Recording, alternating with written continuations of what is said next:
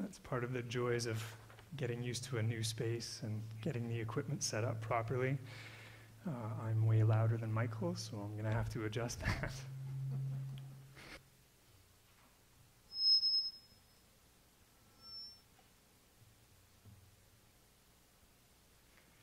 All right. May God speak in our hearts, in our minds, and in our souls. Amen. Please be seated. So since moving into this new space, we've had this new tradition of writing something on the board. And you'll notice, for those of you up there, it's blank tonight. I will be writing a question, but I wanted to work it into tonight. So first of all, today is November 1st. Last night was Halloween. And what's the full proper name for Halloween? All Hallows Eve. And so in the Jewish tradition, right, the day starts the evening. So the celebration of a particular saint's day or a particular holy day starts at sundown, like the day before. So Christmas Eve is technically already Christmas. So All Hallows Eve is actually the beginning of today, which is All Saints' Day. So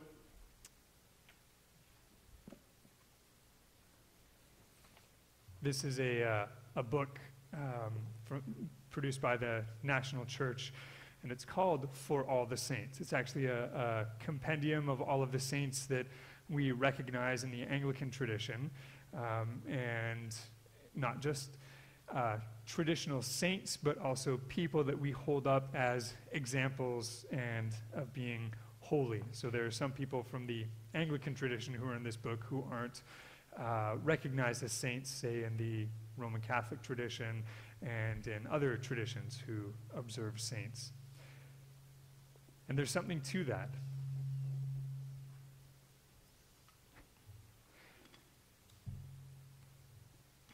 So I just wanted to read to you a couple of quick points out of the book. Saints are Christians who, in various ways, often against great odds, showed an extraordinary love for Christ. The Holy Spirit acted in their lives so that they chose to bring aid to the needy, justice to the oppressed, hope to the sorrowful, and the divine word of forgiveness to sinners. For the sake of Christ, they were servants to the people of their day, and the service they rendered in the past makes them examples to the rest of the people of God throughout history. 1 second.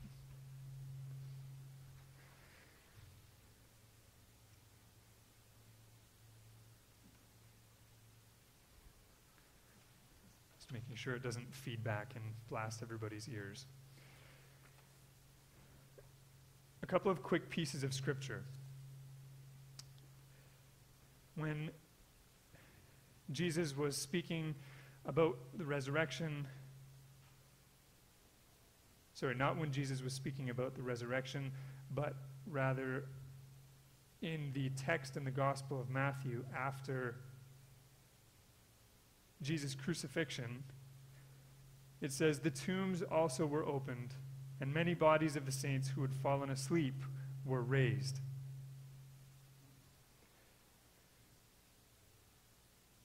From the book of the Acts of the Apostles. But Ananias answered, "Lord, I have heard from many about this man, how much evil he has done to your saints in Jerusalem." And they're, of course, talking about Paul there. And from Paul's letter to the church in Rome, contribute to the needs of the saints. Extend hospitality to strangers. And from later on in the book of Romans, at present, however, I am going to Jerusalem in a ministry to the saints.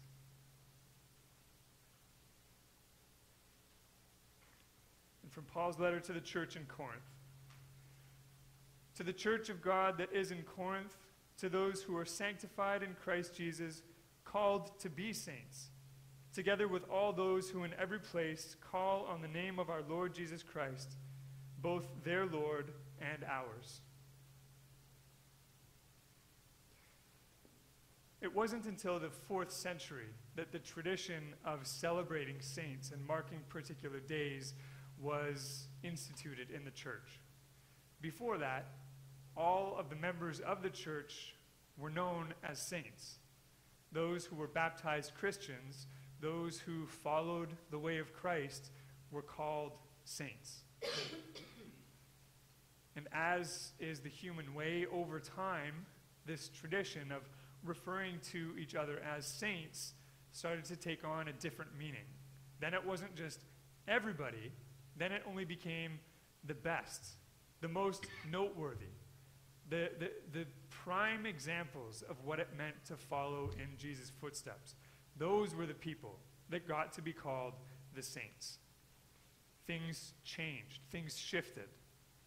And there was an element, too, of this sense of martyrdom. For a while, it seemed that only those who died in service to the gospel could be called saints. Well, and that changed as well over time. The time that we are living in now in the church, many are saying that we're moving in a direction that is more like the early church. So in that sense, it's time for us to be challenged in the way of how we think about saints. Saints are not just some super godly, extra special class of Christian. The saints are the baptized, the body of Christ. The saints of the church are you and I, and all of those who have gone before us, and all of those who will come after us.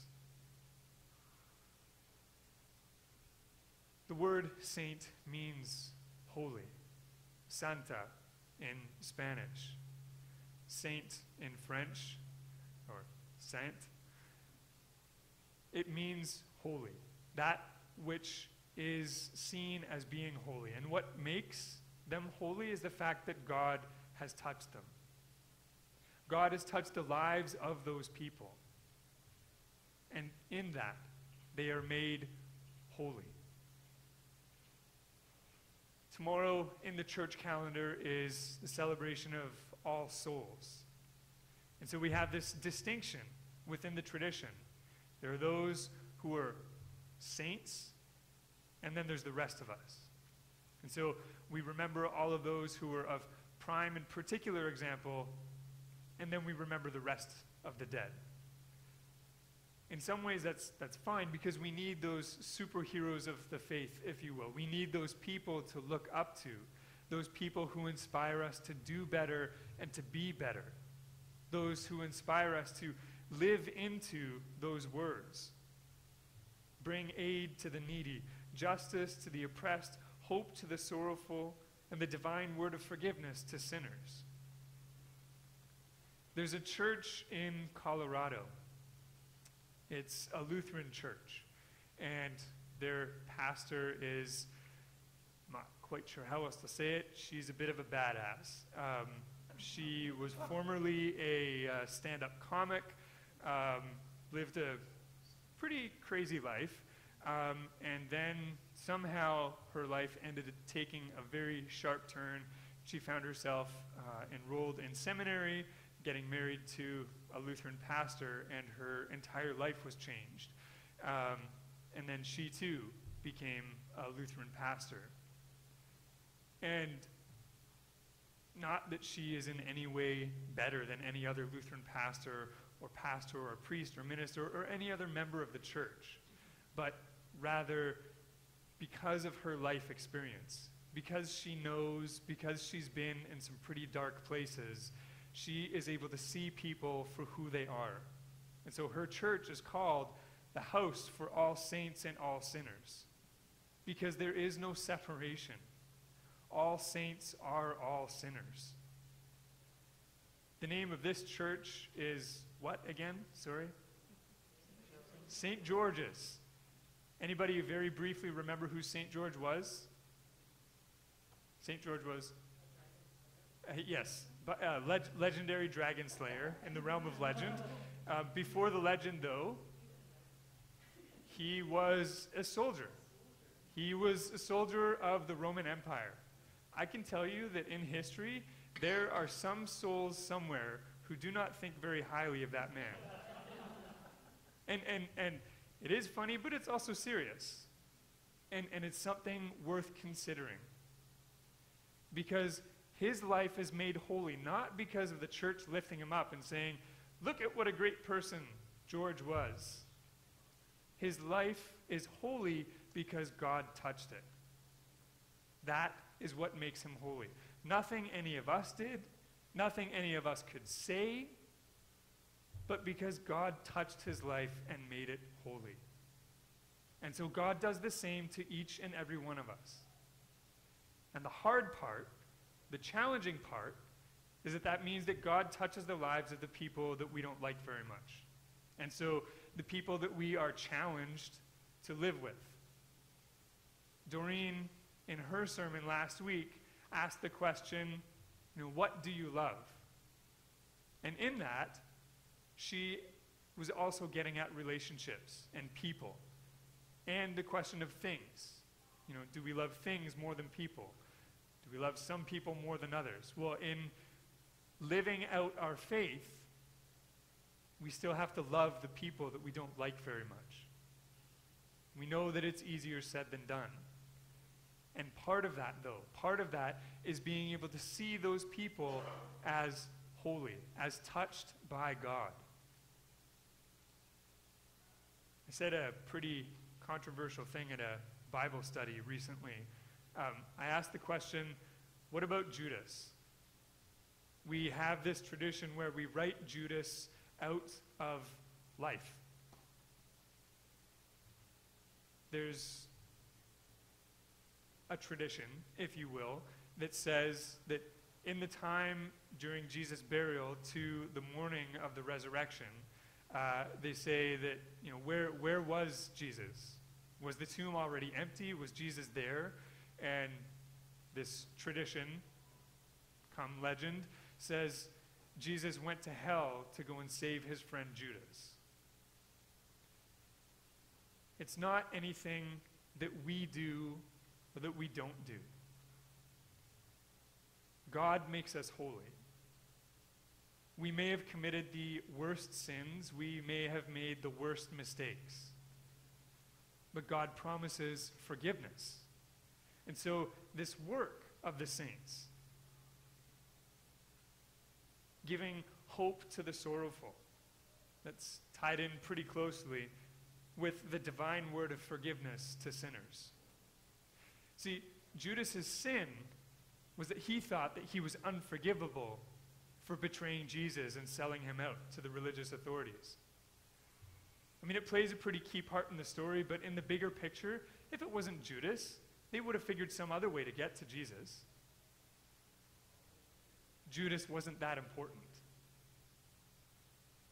Judas thought that what he did was unforgivable, so he took his own life. That thing, that saying, that brief story that has become legend says that is not beyond God's redemption.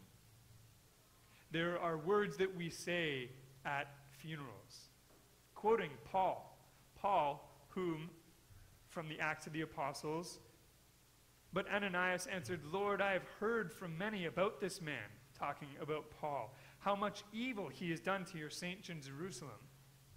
Remember that Paul presided over the stoning of Stephen. Paul presided over many such horrific things that religious people did in the name of God. Paul was confronted. Paul was changed. There was redemption and there was forgiveness, and now we call Paul saint. Paul is a pillar of the church. We rely on Paul's words and his letters for teaching. Paul, formerly Saul, a murderer, amongst other things. So on this celebration of the dead, which All Saints and All Souls is. The celebration of the dead of the church, we are reminded of Paul's other words, that there is nothing in all of creation, neither height nor depth, nor anything above, below, nothing that can separate us from the love of God in Christ Jesus. Full stop. Paul doesn't qualify it further. He just says that there is nothing that can separate us from the love of God in Christ Jesus.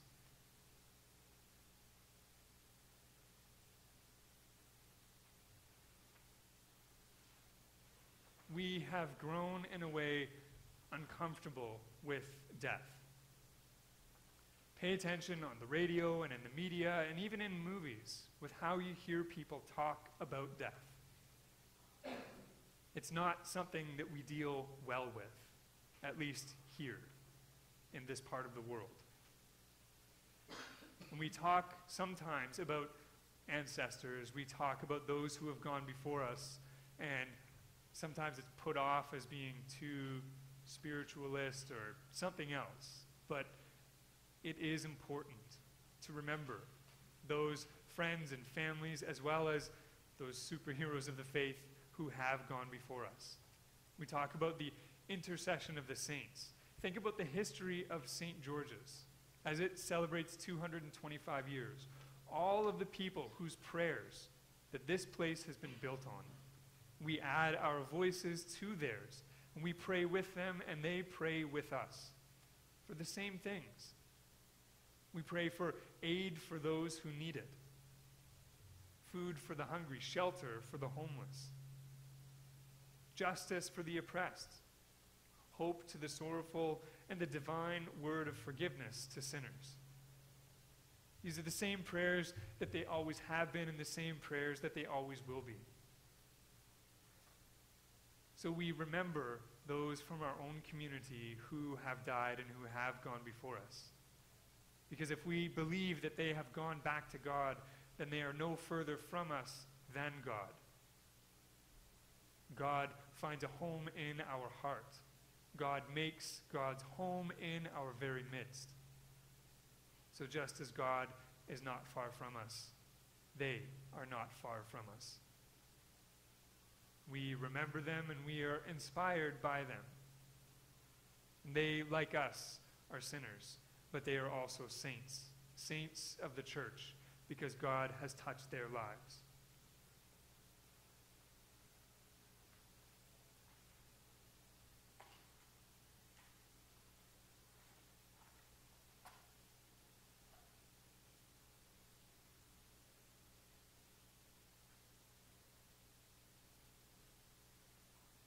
This is the Paschal candle. This is the candle that we light at the service of baptism, recognizing God's divine love for us, recognizing when somebody is incorporated into the body of Christ, into the church.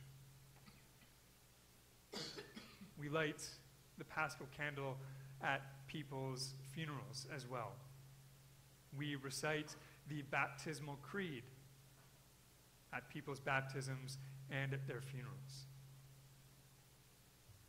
So tonight, if you can pull those words from your core, you do know them. We won't say it aloud, but reflect on those words. Reflect on what those words mean. I will read a list of names that we have from our community, names of people that you were asked to fill out on a sheet. There will be some space, and you will be invited to lift up names that are on your hearts and minds of those who may not be on this list, but who have died and gone before us. Dwight Tyler Ruddle. Edward Arthur Ruddle. Charles Vaughn. Helen Titarnik. Agnes Eva Ruddle. William Ruddle. Michael McFarling. Mark Cruttenden. Abe and Vilma Finke. Vilma Hobbs. Marilyn Wainwright. Hartley Spofford, Catherine Manley, Henry Krajewski. And I would invite you either silently or aloud to lift up those names that are on your hearts and minds.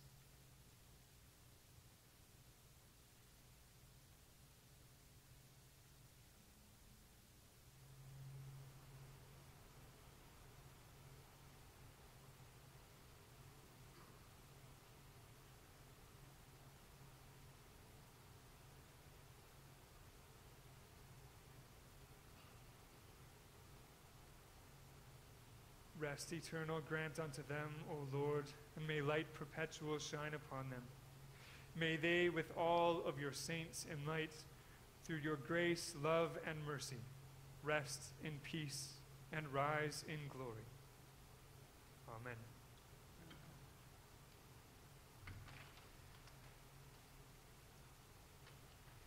So what would they have you do, those saints of the church?